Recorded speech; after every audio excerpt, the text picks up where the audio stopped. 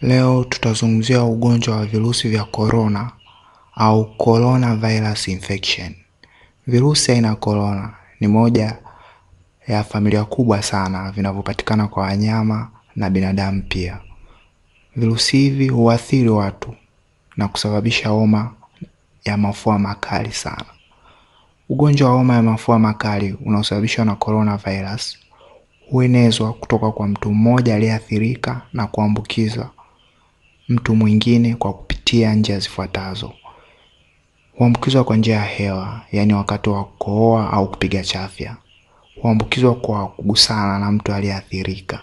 Pia huambukizwa kwa kugusa vitu vyenye virusi hao.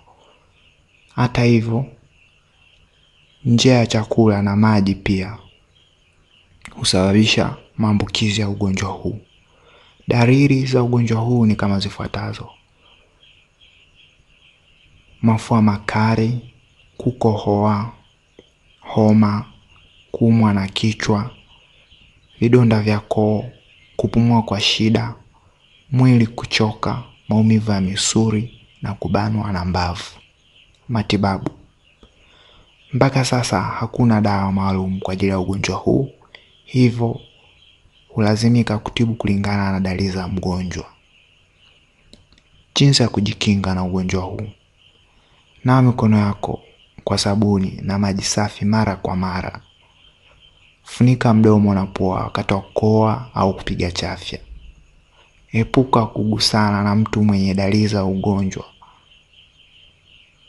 wa njia ya hewa kama mafua ama kikohozi. Ukiona dalili mojawapo ya ugonjwa huu, wahi katika kituo cha kutolea huduma za afya.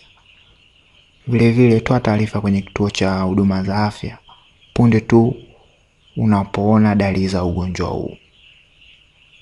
Jambo la kukumbuka ni kwamba hadi sasa ugonjwa huu haupo nchini Tanzania, ila kutokana na mwingiliano wa kibiashara na kijamii kati ya raia wa Kitanzania pamoja na raia wa nchi nyingine, hivyo ni muhimu kuchukua tahadhari kwa sababu kinga ni bora kuliko tiba. Asante.